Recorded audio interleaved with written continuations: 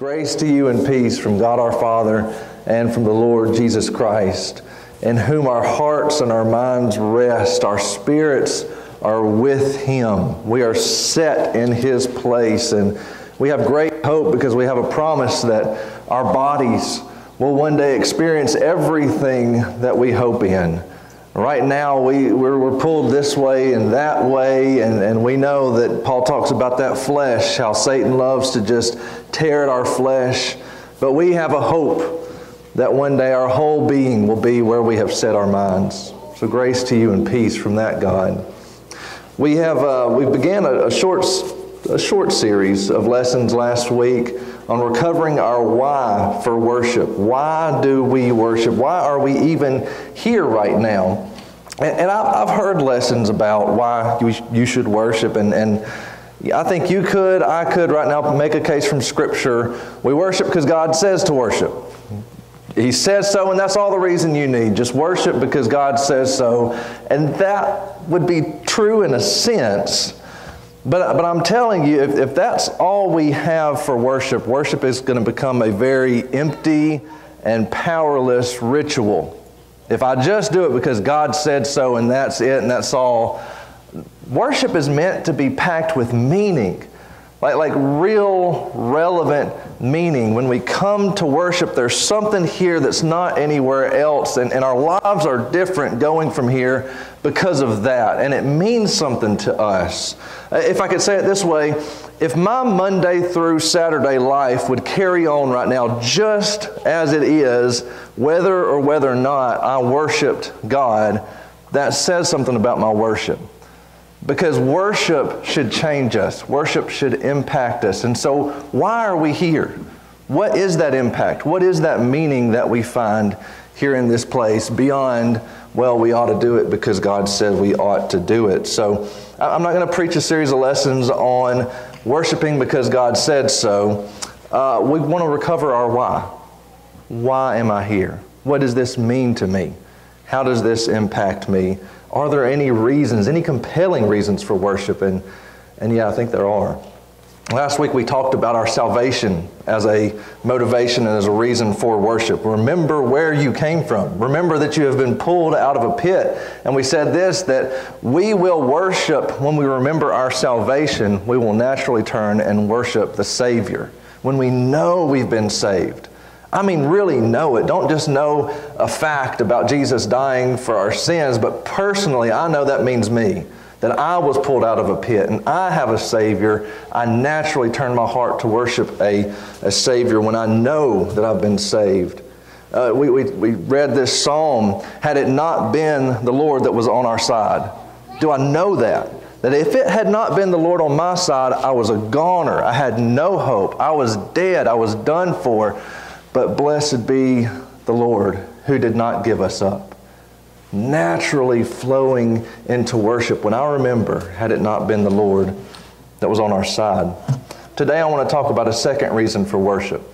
And I'm reminded of a story about Martin Luther King Jr. He told this story in his autobiography. Because when Martin Luther, he was born in the 30s in Atlanta. And when he was going to school kind of in his teenage years, the schools were all segregated.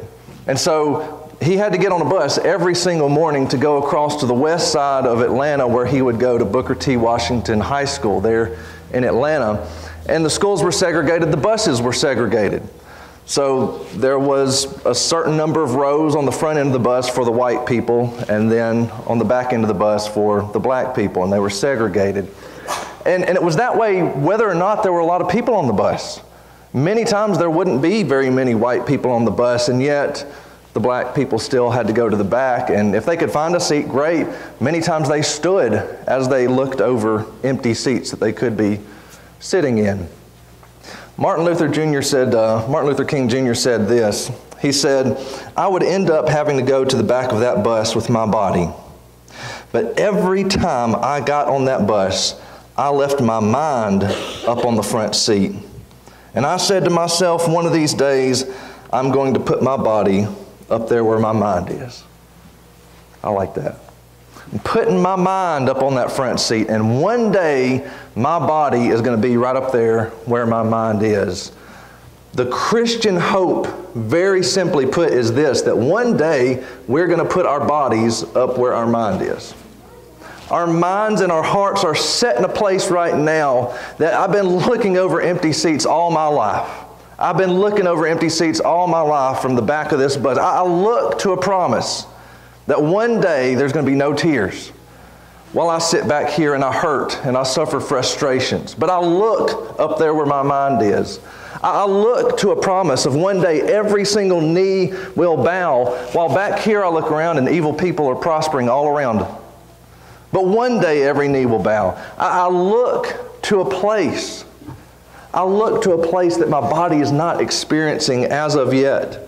To the promise that the Messiah will save me from my sins. And I wish He would hurry up with that, because there's sometimes I just despise what I do.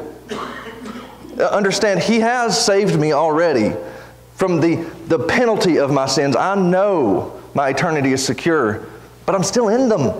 I mean, I need deliverance out of these things. And I look forward to promises that as of yet, it's a hope.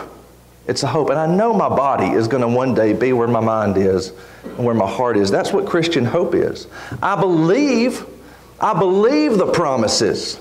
I've set my mind where the promises are. I just can't wait to the day that He puts my body where my mind is. That's Christian hope. In Colossians 3, a couple of scriptures, one in Colossians 3, one in Philippians 3. Colossians 3, verse 1 and 2, it says, "If then you have been raised with Christ, seek the things that are above, where Christ is, seated at the right hand of God. Set your minds on things that are above, not things that are on earth." Your mind, take it and put it where Christ is, in the throne room of God. Philippians 3, Paul starts out talking about the negative. Here in Philippians 3, about verse 19, he talks about people that have their mind set on earthly things. They're enemies of the cross.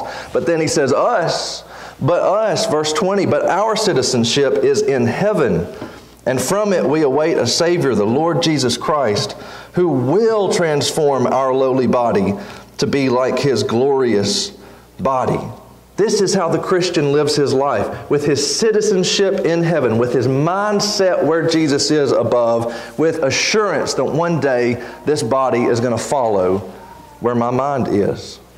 And what we're talking about here is hope. This is Christian hope, that the things we see by faith we will one day experience in the body. That's hope. And critical to our Christian hope is a consistent practice of worship. Your worship and your hope go hand in hand. They cannot be moved apart from one another. Your hope and your worship and your hope. You build up your hope in worship. You hold on to your hope in worship. And the more committed you are to worship, the more convinced you are of your hope. There's a direct correlation between Christian hope and Christian worship. The two naturally must go together. But because here's what we're doing. When we come together and worship, and we're in this atmosphere of support and encouragement and accountability. I'm here with you, you're here with me. We're all right here in front of each other, where we see and we hear what each other are doing. We get into that situation, and together we commit ourselves to hope. I stand in front of you, you stand in front of me, and together we proclaim, I still believe it. I tell you what I believe, you tell me what you believe. That's what we're doing in worship. We together are committing ourselves to hope. I believe it. What do you say in worship?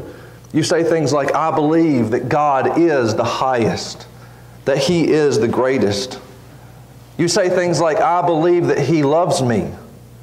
You proclaim it with your lips. I believe that Jesus loves me. I believe that God cares for me. I believe that His ways are best, and so I commit myself to His ways. I believe He's coming again to make all things right. I believe that my relationships are better with Him in them. I believe that my finances are better with Him in them. I believe that He has an answer to every single thing I'm going through right now, and I trust Him. We proclaim these things in front of one another in an atmosphere of support and accountability, and our hope swells as we worship. You see how that works? as I hear myself saying that I believe these things. And you know what? We all deal with doubts. There might be something deep down inside myself that, I kind of doubt the proclamations I'm making, but still there's power in it, that I'm pulling myself to believe what I proclaim here with my brothers and sisters. We commit ourselves to hope in worship. And this is absolutely critical. This is absolutely critical. Without our worship, our hope would shrivel and our lives would shrivel.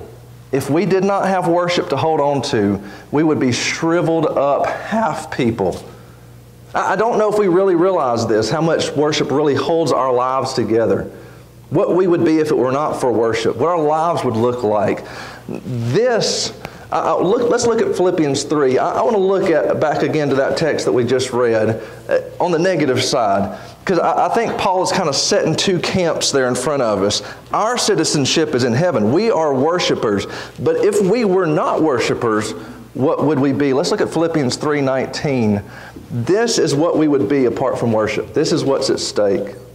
In Philippians 3:19, he talks about people who are enemies of the cross, and he gives some characteristics of that. The first one is their end is destruction.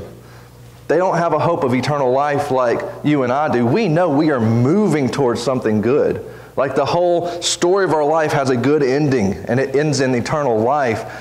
They don't have that. They're slowly moving towards doom. He said their God is in their belly. Their God is in their belly. You know, I see some smiles around here. Sometimes we get dangerously close to having that God in the belly. Well, this is a poetic way of saying they serve their appetites. They serve their desires. He's not just talking about food here. Their sexual appetites, their financial appetites, whatever they want, that's what they worship. They worship their desires. Their God is in their belly. What would my life look like if I didn't have worship? I guarantee you one thing, I would serve my desires. I would worship my appetites. In worship, we remind ourselves that His way is life. That things like forgiveness and kindness and grace and self-restraint, self-control, sacrifice, these are good things. God is worthy of worship and His ways are life. We recall and we plant ourselves in these things when we worship. It's hard to worship God and praise Him for being loving without also wanting to be loving myself. When I praise God and say, your love is a great thing, it is wonderful, it is a most high way, it's hard to say that and then go out there and live like I shouldn't be loving. It's hard to praise Him for His forgiveness and then go out and be unforgiving. You understand? When we praise Him, we remind ourselves, oh yes, I'm committed to those ways, not my desires, not my appetites. In worship, we move our affections to what is good and what is true. Paul says this, he says, they glory in their shame, which raises the question, what are you proud of? What kind of things do you brag about? Have you ever heard somebody bragging about things that you knew they should have been ashamed of? You ever hear this? And I think of like stupid frat boy kind of things. Oh, you wouldn't believe what I did when I was hammered last night. You bragging about things. Dude, you ought to be ashamed of that. You won't believe what I did with my girlfriend last night. I don't want to hear about that. That's not something we want to talk about. You won't believe, man, I was in Walmart the other day and what I stuck in my pocket and they never found out. You know, stupid stuff like that. Bragging about things you ought to be ashamed of. Those are obvious. It gets a little more nuanced even than that. You ever heard somebody practically bragging about their hard heart? It might sound something like, yeah, she's crazy if she thinks I'm ever forgiving her. She's getting what she deserves. What are you doing? You're bragging about how unforgiving you are. Or maybe, come look at my expensive collection of stuff that has no purpose and I'm never going to use, even though you know you never give anything for the poor.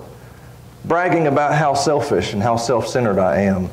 We can fall into this trap of glorying in our shame. Paul says they glory in their shame. They are so unaware of what is shameful that they actually brag about it.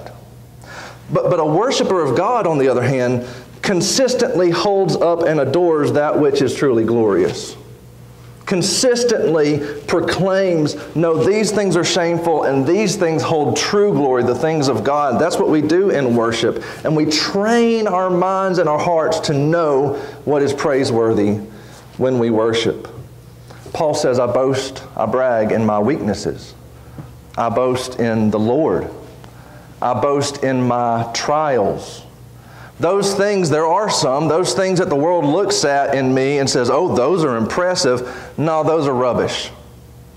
I just want to know the Lord. And you see this true worshiper, Paul, he knows what to glory in. He knows what to brag about. Don't glory in your shame. Glory in God. And worshipers know what's worth bragging about. Worship fuels our hope in this way. Last thing Paul says, he says they have their minds set on earthly things. Philippians 3:19. They have their minds set on earthly things. Their eyes are looking down and not up. And honestly, this doesn't, I don't think, have anything to do with subject matter. It can. There are earthly subjects to fixate on. But I think this goes to anything and everything we might think about. It's not so much about the subject that I'm thinking about. It's the posture of my heart as I'm thinking about it. I'll give you an example. When it comes to school, we got some students in here. When I think about my schoolwork, how do I think about it? Do I think about it with my eyes looking down or with my eyes looking up? Do I think about my academics as in, how exactly am I going to show that I'm good enough? How exactly am I going to get ahead? How exactly am I going to provide for myself? Because you've got to take care of yourself. How exactly am I going to do enough to make the people around me happy?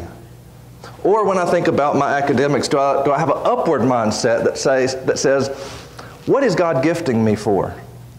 How is God filling me and walking me through this academic career in a way that He's going to use me and He's going to provide for me? How is God guiding me through this thing? You understand, we're thinking about the same thing, my schoolwork and such, but are my eyes down on earthly things or are my eyes up on heavenly things? Am I looking down or am I looking up? In worship itself, we can do this. As I think about worship, is my mindset on earthly things or is my mindset on heavenly things? Man, I don't sound that great. What do people around me think? What does the other church down the road think? Am I on key? Do I sound good? Are we doing enough traditional things? Are we doing enough new things? You know, all these kind of things that we worry about. Or do I have a upward mindset that says, I'm just here to be with God.